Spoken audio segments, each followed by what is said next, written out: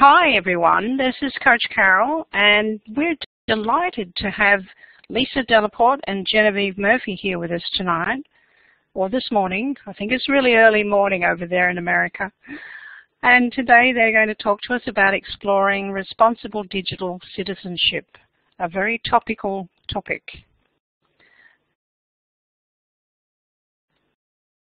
We need to say thank you to all of our sponsors and supporters, and thanks to Adult Learning Australia, the Australia E-Series and Broadband for Seniors, and the Learning Revolution. And that's a reminder that at the end you'll be given access to a feedback form from the Learning Revolution, so be ready for that. And of course all of our rooms are provided by Blackboard Collaborate. We do usually like to see where everyone's coming from, so I invite you to pick up the smiley face and put it in place. So you'll see me over there in Victoria, Australia. And there's Lisa. Is that New York? I think it is. So we're spanning the globe, and it's always difficult to get the right time between such vast distances. Thank you for sharing.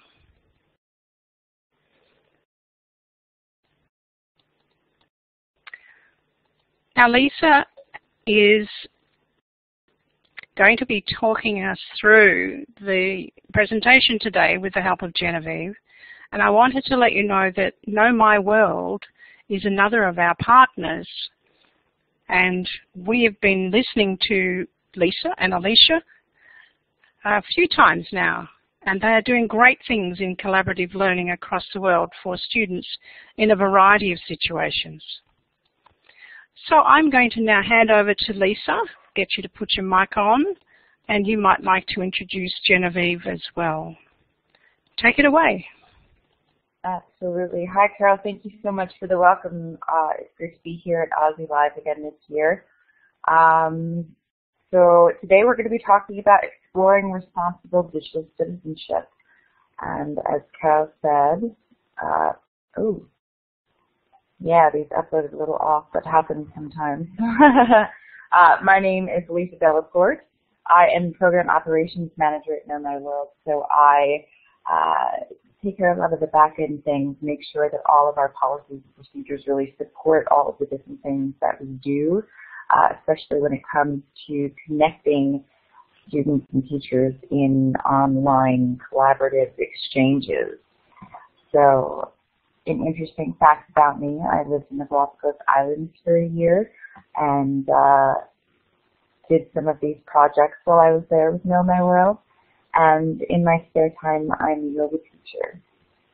So Alicia Rescigno is one of the co-presenters for this presentation, and she came down with a fever last evening. She's our Educational Coordination Manager and IT Specialist. So Genevieve and I are going to work to cover her slides and still bring this information to you, but just that's where she is at the moment. And Genevieve is here as well. So Genevieve, could you please introduce yourself? Hi, yes, thank you so much. My name is Genevieve Murphy, and I am the co-founder of Know My World, as well as the Global Development Director.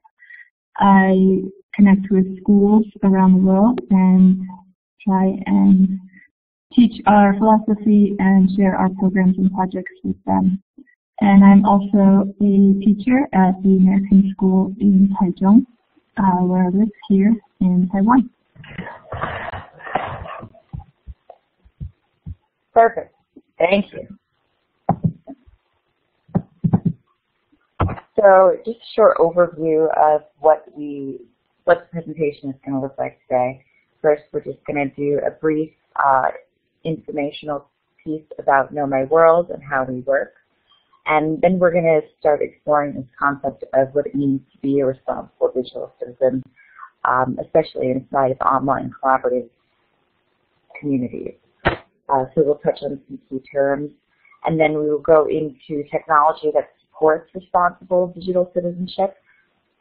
And finally, Genevieve will go over some examples from Know My World for how we implement digital citizenship.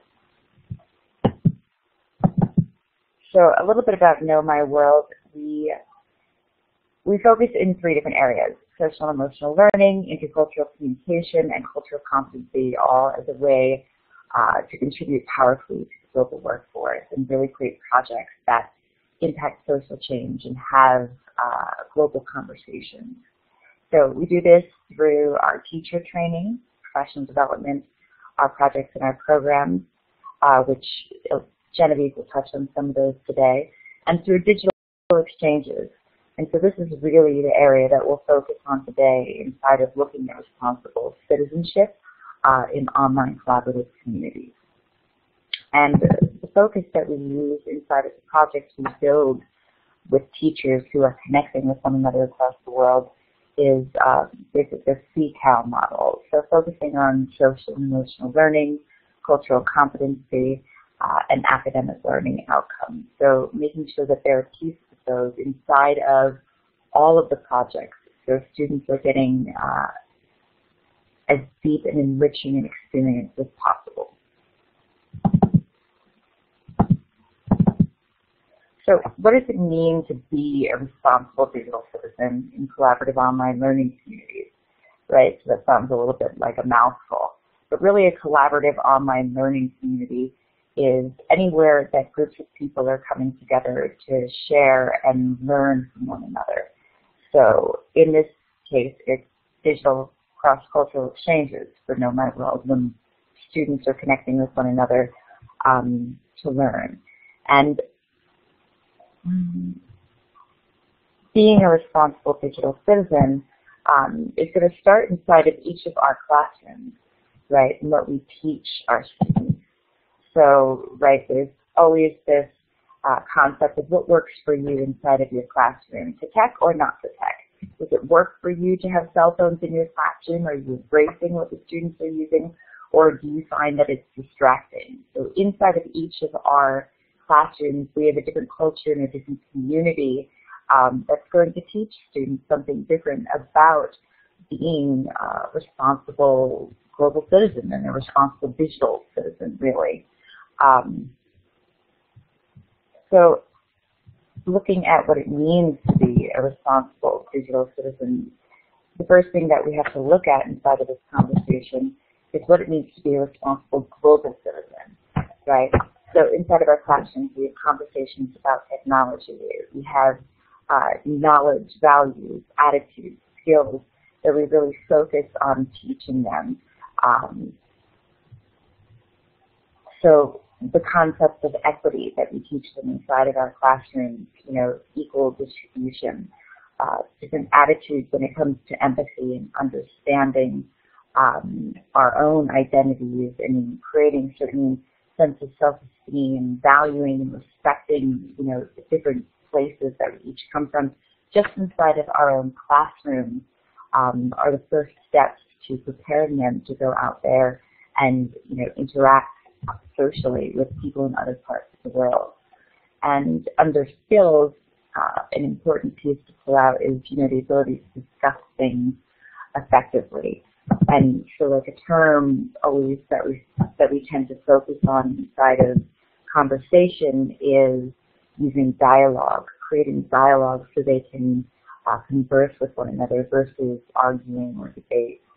And really focusing on critical thinking skills. So when we ask students to communicate cross-culturally, and even in the classroom, because that's really where it starts, you know, getting them to question, okay, well, where does this come from and why is this happening? And really getting them to dig deeper as opposed to just accepting things for the ways that they are. Genevieve, is there anything you wanted to add to that? Hi, Lisa. It's Carol. I just wanted to suggest that you click your away button again so that it shows you in the room. That's better. Got it. Lovely. And yes, I concur with everything you've said there about the responsible global citizen. And I do have a question, whether or not there is a link to the global citizenship.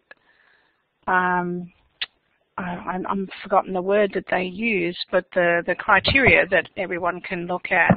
So that might be coming up in your presentation, not sure. I actually don't have that link, but that is, and there are a couple of different conversations about defining them.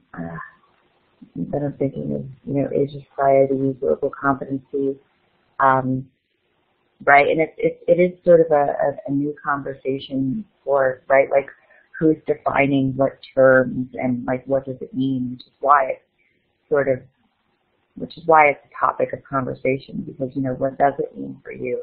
And it does start inside of each of our classrooms, and having the conversation is really the first step towards getting students to interact and accept and adapt to one another's cultures and be able to share with one another. Exactly. Just to jump in real quick, I noticed, Wendy, you made a comment as far about empathy being an interesting topic, and that's exactly correct. Our ultimate goal, and something I reiterate again later in this presentation, is that we want our students to be responsible global citizens. But that's like the end goal, the end result. And so as educators, and kind of our job in the classroom is to figure out what are the steps that need to be taken to reach that goal for our students. And incorporating concepts of empathy and cultural awareness, cultural sensitivity, communication skills, personal responsibility. All of these things are kind of stepping stones to that final end point or goal, where students are then able to interact and collaborate and communicate with people in a responsible and respectful and empathetic way, for sure. So that's a really good point, Wendy. Thank you for bringing that up. Awesome. Thank you, Genevieve. Yeah,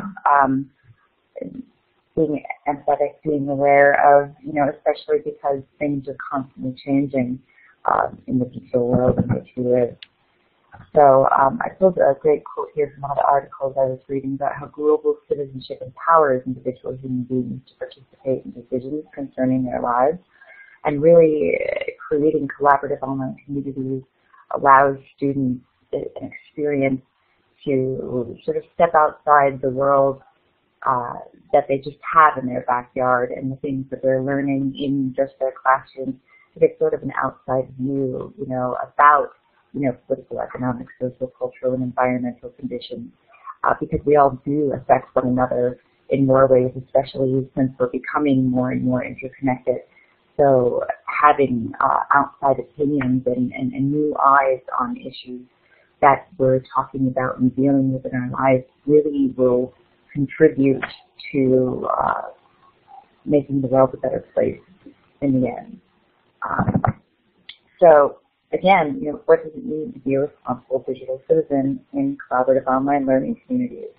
So now that we've covered what it is inside of the classroom, taking it to the broader range and the wider range, really looking at some of the key points inside of this conversation, right? So once students start connecting with one another, there are conversations that, again, happen inside of the classroom that are going to be looked at in a more broader scale, so focusing on ethical behavior of students inside of these conversations, privacy concerns, and there are all different age ranges that are exploring these sorts of online collaborative communities, and really instilling a sense of cultural awareness and sensitivity into the conversations, which is, again, where, the critical thinking skills and the empathy and all those different pieces come into play.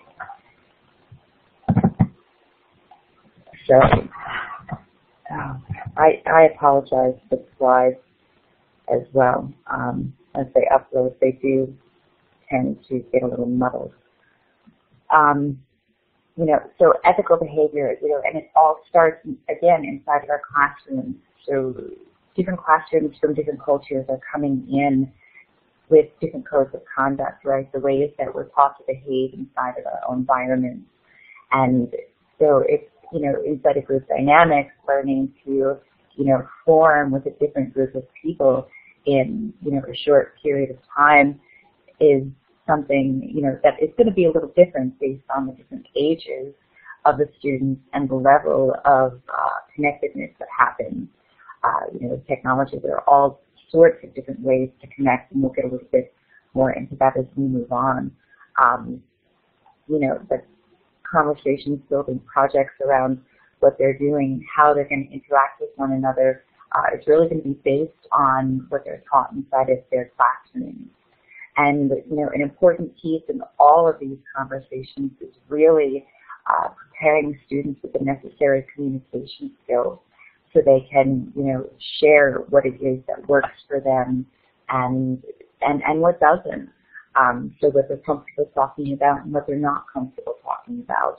And then being aware of the differences enough.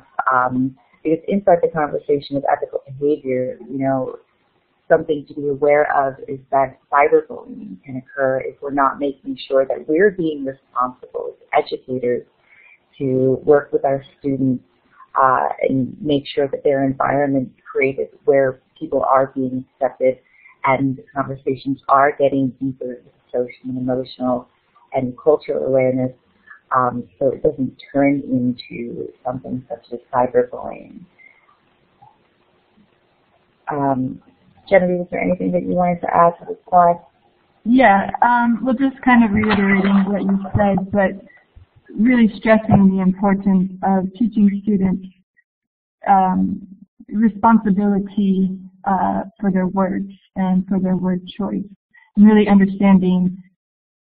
helping them understand that their words have an impact on other people. And while, especially in cyberbullying, they can't see another person's face, and so maybe they don't feel that it's really that bad or that insulting or that hurtful.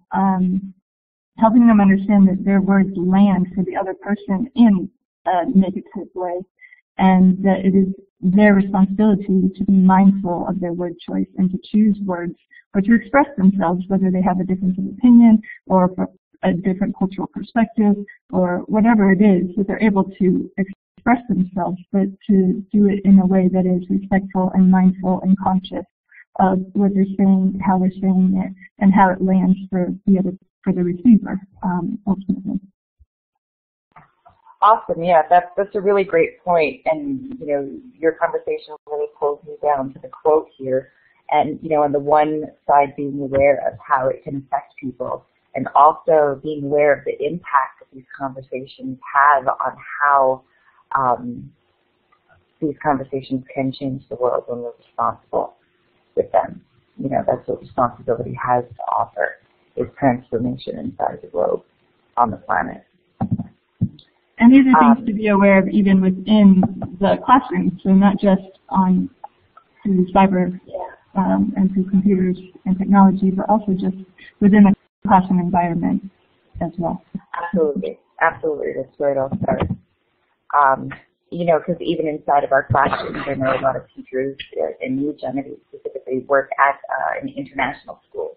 So inside of just your classroom, there's an international community. There's students with a different sense of national pride who are really proud of where they come from, who really want to share their values and who they are and the culture that they share in their families that can be brought to school.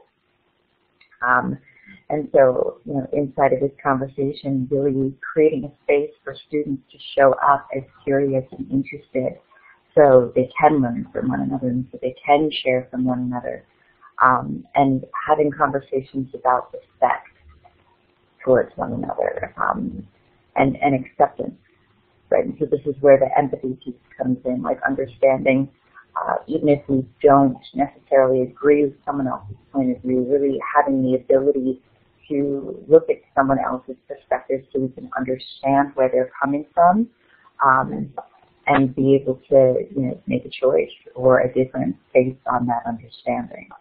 And again, inside of this conversation, communication is such an integral piece, giving students a voice, empowering them to be able to share who they are and find ways to be proud of who they are,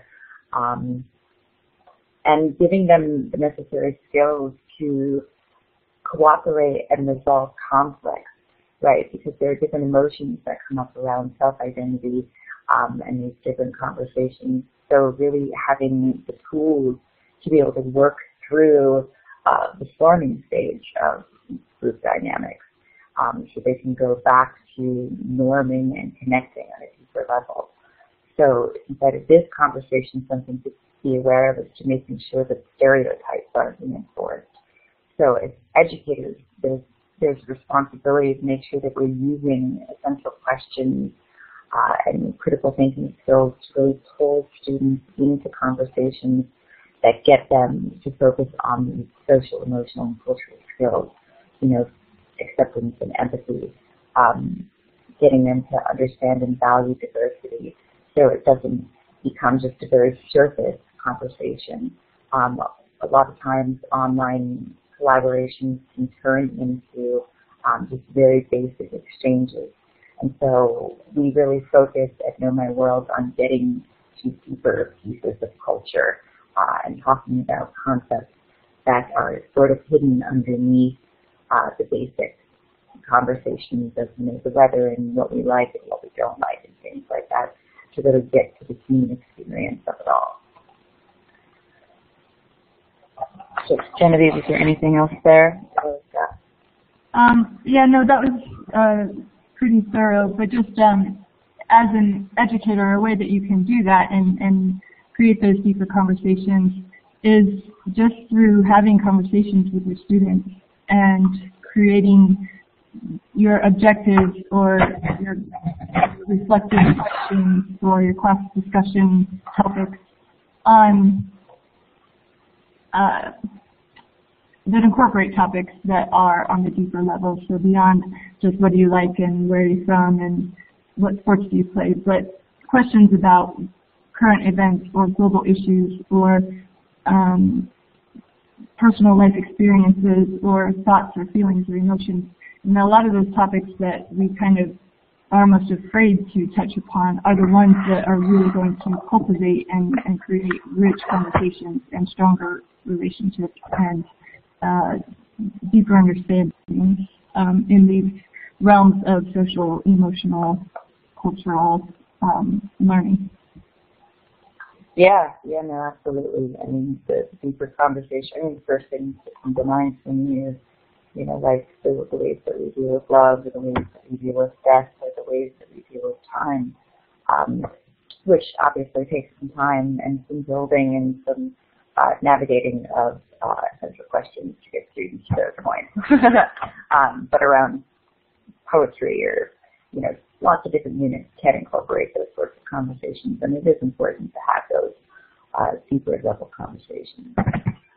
So the last piece, and a very important piece as we begin to transition into the technology part of the presentation, is focusing on privacy. So, you know, we all have different rights and responsibilities as digital citizens, and really making sure, and again, it starts in the classroom, like making sure students understand that as both users and producers of information, what their responsibilities are, right? They're online and they're using this information and they share things. They go on and they post things on applications. And, you know, so what does it mean to, you know, have a digital footprint? How does that show up? Where will that show up in their future when it comes to employment? When they're looking at using information, where are you getting your information, especially if you're going to connect with another culture and you want to learn a little bit more about them? Where are you going to get your information? And have we as educators been responsible in making sure students know how to seek out the information that's going to support them?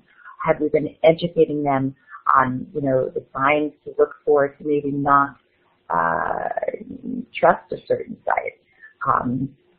And it's, you know, there are always things changing in the world of technology. So, you know, an important piece as, you know, responsible educators who are teaching digital citizens, it is important for us to make sure that we're staying on top of those conversations.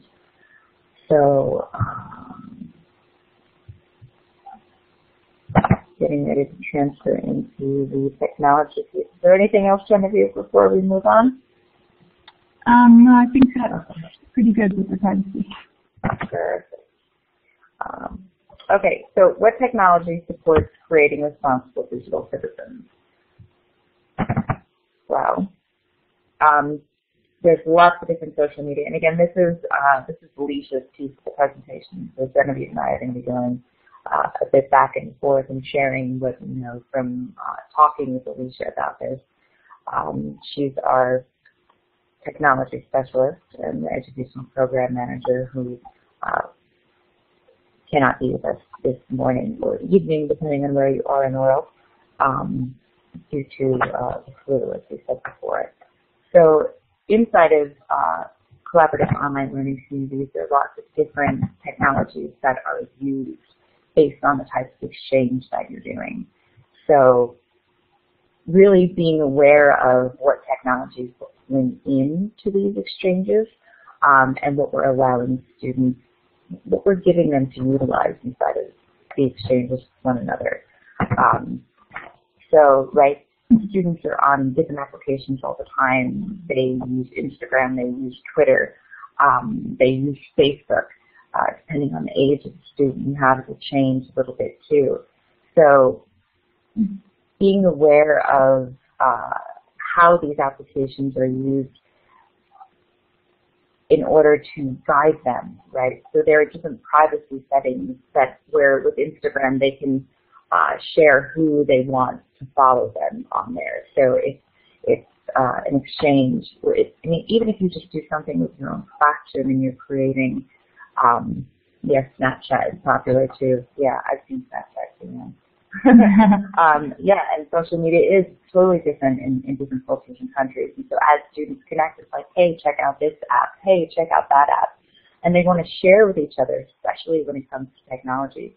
So like really being mindful and aware and creating a conversation where students are comfortable talking to us about those things. So if we create classroom exchanges where, you know, everybody takes Instagrams and they're only following each other so they understand that privacy setting and they're in a conversation about privacy, then when they go into an online collaborative learning environment and a student says, hey, check this out, they'll know to have that question, okay, well, you know, do I only follow you? Like, they'll be in the conversation of what does it mean to have, you know, a private connection with another person. And Kid Blog was one that Genevieve was talked about. I believe she talked about in this presentation. Is that right, Genevieve? Yeah, I talk about, just kind of touch on using that one. But yeah, before moving forward on this slide, touching based on what Anne mentioned as far as different cultures and different countries having different apps, that's definitely true. So I guess based on your region of the world and where you are, really getting familiar with the apps that are being used by the students and how they're being used.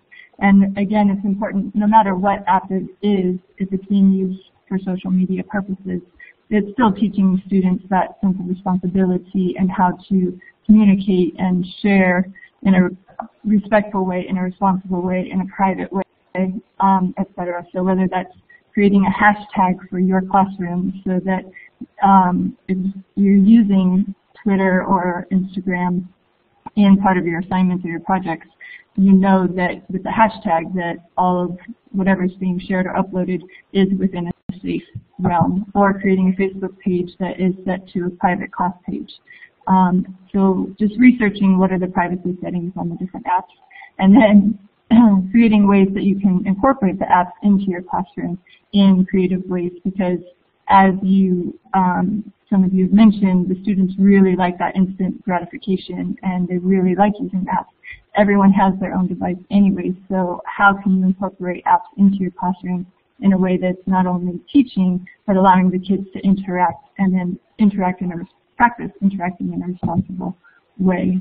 So, I mean, some examples include things, like I said, with Instagram and Twitter, creating a class page or account or hashtag, and then kind of flipping your classroom, which is becoming a more commonly used phrase and concept, but letting the kids share what it is that they're learning through tweets or through photo journaling using Instagram, or having the kids keep a reflective journal on a blog that you're able to monitor, or any kind of group project that they are doing. They can use Pinterest and pin activities to their board and share with each other. Google Community has tons of apps where they're able to interact and learn and work on things simultaneously and things like that. So there's really a ton of ways to use apps, and it is just teaching the kids how to use these apps in responsible ways and giving them opportunities to practice in your classroom through your classroom assignments and projects. And that can be done even in lower elementary grades all the way up through high school and college and university levels as well. So there's tons of ways to use it and tons of flexibility and options in that, but teaching that core responsibility is vital. Awesome. Thank you, Genevieve. That's great. Yeah, I jumped to the next slide because we were talking a little bit about Google Community, sort of moving from applications that students sort of like the Snapchat and Instagram and Twitter sort of thing to the applications where students are connecting with each other in collaboration and communication, where they're sharing and they can have deeper conversations, right? So if they're posting videos or answering essential questions, like Google Community is a great place to do that, to share projects, to answer questions. Facebook is one that's popular among older students, right? And inside of this conversation, it changes based on the level they're at, the age that they're at, the conversation that they're in.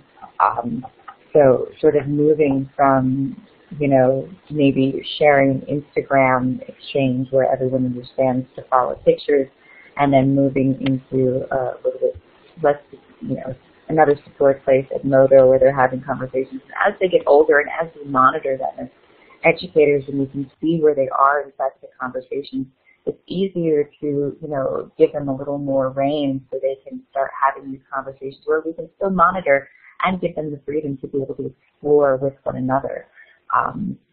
So that's really what it is, being responsible for, you know, when and how we allow them to go out there so we can really guide them in being, you know, as productive and responsible as possible out there in the world. And just to comment on something that Anne said before, I'm sorry, was there something? I heard a breath. Do you want to say something, Carol? No, but I think Carol, Yeah, I do wanted to pause you there just to bring in some of those comments that Anne was making. And I thought it might be nice if Anne could actually come to the microphone to voice those. And I can hear a lot of typing in the background with someone's mic, so you just be aware of that. Your microphone picks up everything. Yeah, the first thing that I wanted to pull out that Anne said, and Anne, I'd love you to jump on the chat, was about the immediacy. It seems that immediacy is a criteria by which some connected learners judge the value of learning. And that's, you know, I mean, inside of this conversation for collaborative online learning communities, students love to connect on Skype or Google Hangout or any way where they can, like, see each other live. That is always the most popular way. Like, videos are great. They love sharing things like that. But if they can really see them in live time, like, it's just, they have such an amazing and exciting experience because it's, I imagine there are a lot of reasons. But it's right, like another part of the world is coming alive for them. It's such a young experience when they're in a place where they're used to looking at a map on a wall and they see a color of a country. And, you know, to see real people who live in that space really creates a different context for them. So Anne, is your mic on? Oh, yeah, hello.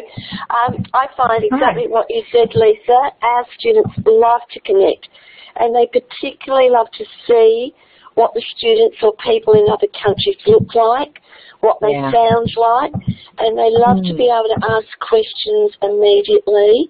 And I have just found in the last 6 months that mobile technology, when the students can be connected or networked with students in other countries, the conversations go on outside the classroom, and there's just some amazing learning for them to do just amongst themselves, you know, like connecting with those mobile apps. Yeah. Yeah, no, I mean, that's absolutely both of those points. And yeah, I mean, students are very interested in getting to know what other students look like. And it's, you know, right, going back to the conversation before about making sure that we're having those deeper conversations too. So like the way that we work the exchanges is, you know, and it's a couple of different ways. Some teachers like to have Skype or Google video hangouts at the beginning and at the end, so like they can get excited and see one another and share that experience, and then work through a project where they can get to know one another and get into those deeper questions and then reconnect and have a deeper connected experience. And some teachers like to, you know, do instructions in different ways with videos and using these applications, you know, whether it's Facebook, KidBlog, Edmodo, sharing pictures with one another, and then finding a way to connect in the end. Yeah, but really the ability to see one another and to connect on that human level while, you know, understanding that, you know, that's the thing that makes us the same, and really being able to celebrate our differences at the same time, and understanding that we do all come from different spaces as well is an important aspect of it all. So really, you know, being responsible through respecting one another and the things that we say we do or don't want to talk about based on, you know, the level of conversation that we're at. So that's always a good question to ask, especially, you know, as teachers, is there anything that your students, you know, don't want to talk about? That's something that I encourage them to have conversations about. And a lot of the times, you know, as the exchanges go on and they get to know one another, it changes. And, you know, allowing them the space to say, no, this isn't something I want to talk about right now, gives them the freedom and the comfortability to still engage, making sure, you know, privacy and safety are there for our students, and really paying attention to the language that we use to be responsible for how our words land for one another, as, you know, Genevieve was pointing out before in our earlier slides. So is there anything else you'd like to add to this, Genevieve, before we move on to sharing how we incorporate some of these things at Know My World? No, I think it's been a pretty thorough conversation, and it sounds like some of you have had personal experience with using the apps and in your classroom and are finding success in that. So apps are really great. They're wonderful resources and tools, and just making sure that we're using them responsibly is important. Perfect. Thank you.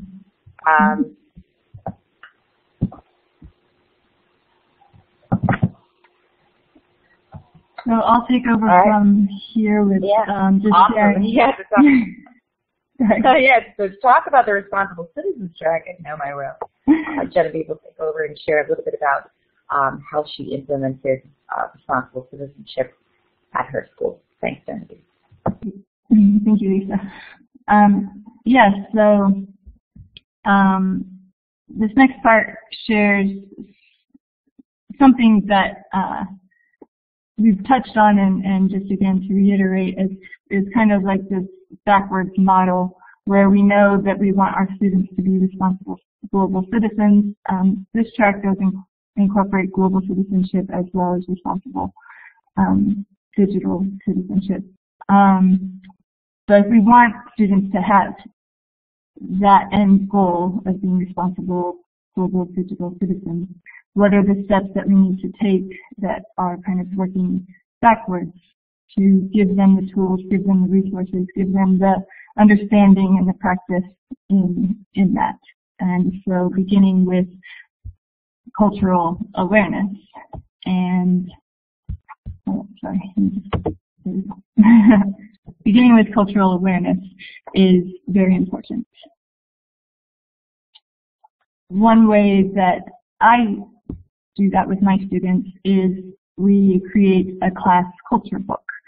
And And in this book, the students are responsible for creating 2 to 3 pages where they share aspects of their culture.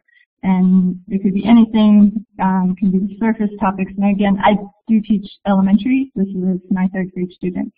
So it is a little bit more surface conversations, but with middle and high school students, we can definitely get into more in-depth conversations. Again, by targeting your essential questions and making them a little bit deeper. But with my students, they created 2 to 3 pages about their culture, sharing things like their food, family, holidays, important people, or things from their country, really anything that they felt was important. And then these pages were collected and bound together into a class book, and I made 1 copy for each student so that they had their own, so they could keep and take home as memento of this. And then the next part is they are required to give a presentation where they share things about their culture and bring in something that is representative of their culture to share with their classmates. So this not only gives them a chance to write about it, but now they can speak about it, and there are tangible things incorporated as well. Sorry, I'm just noticing the chat. Yes, I'm sorry, let me give a little more background on my classroom. I teach at an international school here in Taiwan, and yes, we have a variety of students from all over the world. I have a small class. This example was from my students last year, and I had 12 students from 8 different countries. So a lot of them are from countries here in Asia, including Japan, Korea, China, and Taiwan. But there are some others as well, including America and France. So, yeah. So then they share and present their culture. After that, I kind of create ways for the students to have personal experiences and interactions with each of the cultures. So we do this through playing games, through different art projects. Students make the flags of of each other's cultures. We do cooking classes, we read books, we listen to music. We celebrate holidays. So there's a lot of different ways that you can incorporate culture into your classroom. And the more the students interact with these cultures and have different interactive experiences, the more understanding that they have, and ultimately the more sensitivity it creates. Also, the kids are having fun. They really enjoy these projects, and it's a good way to just have lively and interactive project-based lesson plans and learning experiences. So, as we mentioned before, communication is also a very important part of creating this class environment and creating global digital citizens. And once again, just to reiterate the importance of teaching students about their words and the impact of their words and the value of their words and all of these things, which they may or may not be aware of. And so some of the things that I incorporate in my anti-bullying unit are things like labeling, where they really identify what they say and how they say it, or how they use their words to judge people, whether fairly or unfairly, and just being mindful of also how they identify themselves, how do they label themselves. And then we do a lot of role-playing and interactive games and activities. And then I incorporated a book unit. There's a Boy in the Girls Bathroom, is a great book by Louise Foster that touches on, that incorporates the theme of anti-bullying.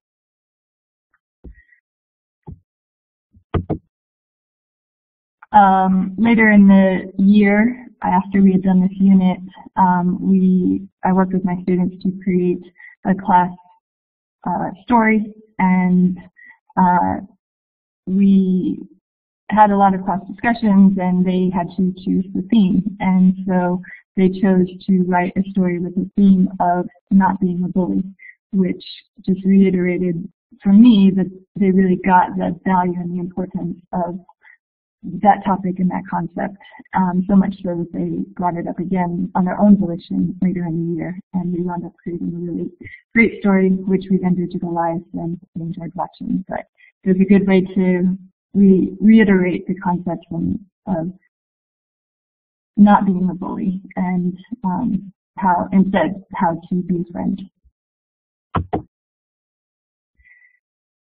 Once they had a stronger sense of cultural sensitivity, cultural awareness, how to be responsible in their communication, then they're ready for the next step of interacting and just building a relationship with people in other parts of the world. And so the third part of what we do with this project is called Journal Swap for Peace. And in this project, the students are responsible for creating a blog or PowerPoint, and they write daily posts. And again, this is where you can incorporate essential questions that are a little bit deeper beyond the surface. And they write their posts, and then my class was matched with another class in another part of the world, and there was each student had a partner. So they would share their blog with their partner, and then their partner would share their blog with them. And they were able to read each other's posts and comment responsibly. And in this project, I used Kids Blog because there are a lot of safety features, and I can monitor every comment and every post and approve it before it gets shared publicly.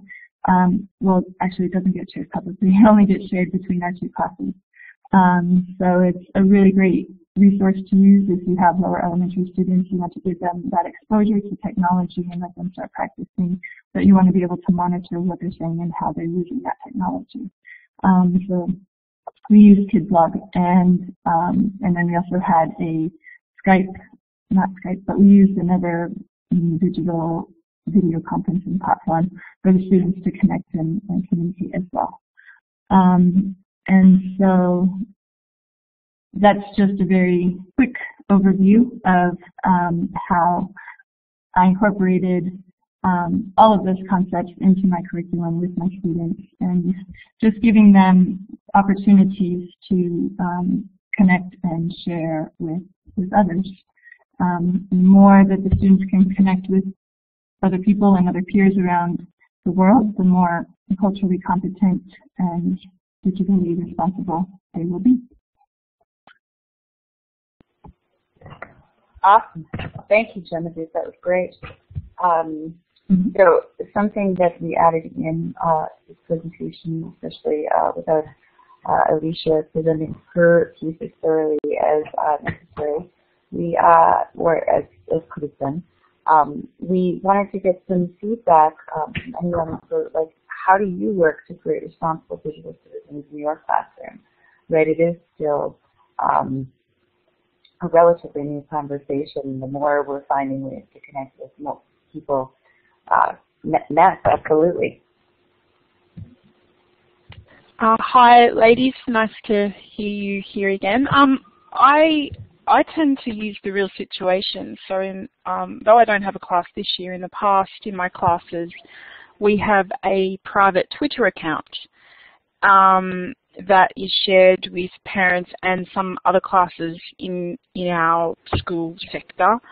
And so we would share our learning there with parents and those classes. And we had some situations where people would friend us, and sometimes they were students from the other class. So or people we didn't know.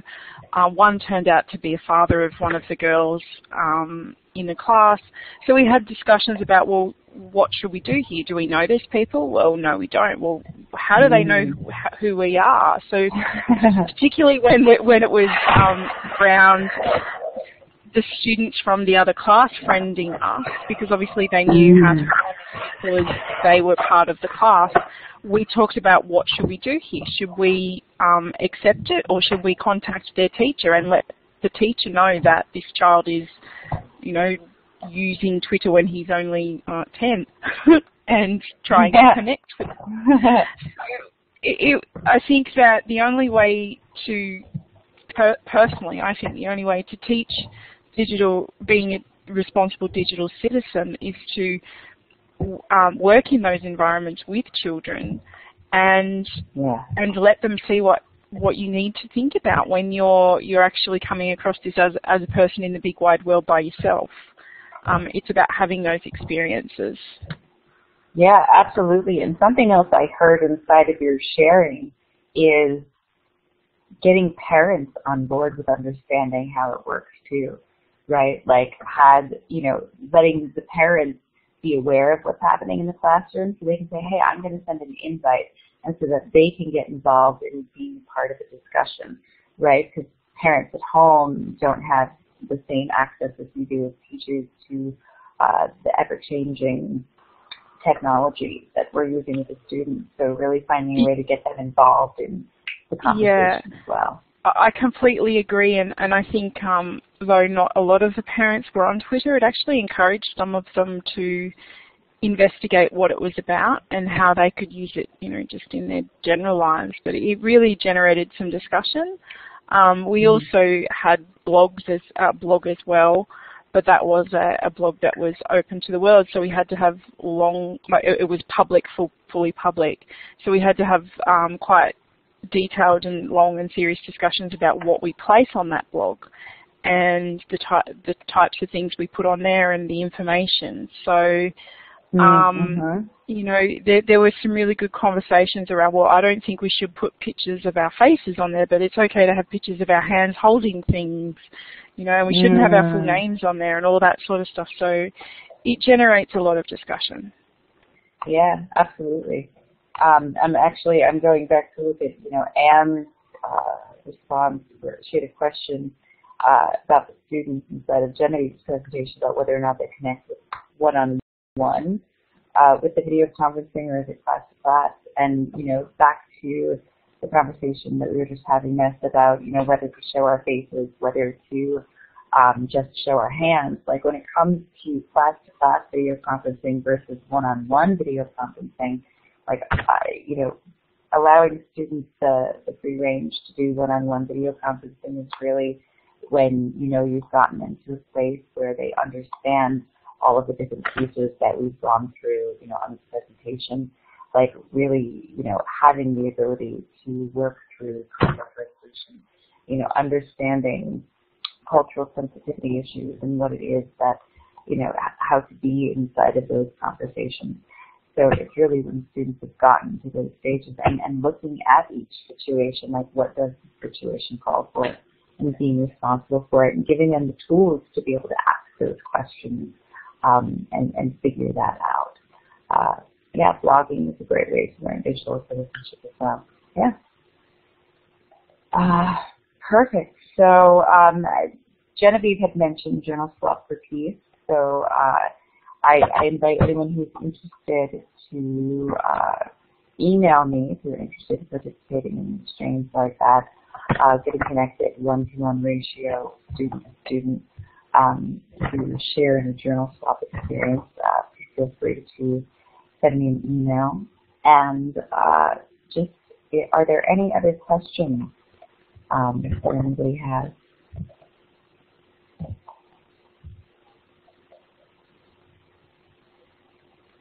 All right. Well, here is our contact and social media information. Genevieve, is there anything else that you'd like to say before we get ready to conclude this? No, just thank you for this opportunity to share a little bit about what we do and things that we've gathered along the way with using social media and using digital technology in the works that we do. So thank you for your input and your insight, and we really appreciate it. Awesome. Thank you so much, Genevieve. Thank you, Carol. Thank you, Ness. Thank you, Anne. Here are the references we used throughout the slide. And Okay, that's for the presenter, sorry. Yeah. And that is all we have for this presentation. Okay, brilliant. Thank you so much, Genevieve and Lisa. That was always a brilliant presentation. It's always good to hear about how people can connect their classrooms to the big wide world out there, and to be able to do that safely is really important, especially when you're working with young children. So thank you very much, and thank you everyone for coming. If you do require a certificate for your participation, if you go to the OZeLIVE page and look for the OZeLIVE 2016 menu, and it's just under there in certificate. So thank you very much everyone.